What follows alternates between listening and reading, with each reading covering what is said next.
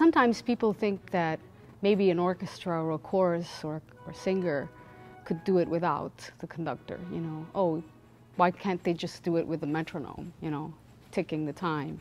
What surprises a lot of people is that when I say that conducting is so much about driving the music, in other words, through your own thoughts and your sensibility, through your arms, through your eyes, you actually are able to express how you want the music to sound.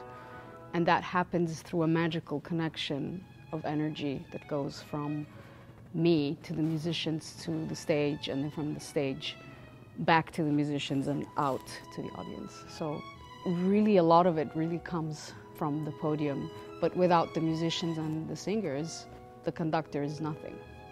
Barber of Seville is very tricky because, first of all, most of the people in the audience know the tunes, and so it's very famous. People have expectations of how it should sound, how it should be, and therefore putting your personal stamp on it can be challenging.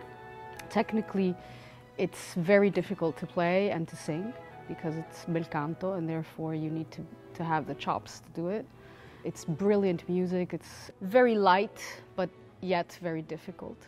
The orchestra here is really exciting. It's a great group of musicians. They are technically super. Since the first day we met, the energy was very positive, and they respond immediately to anything you ask them.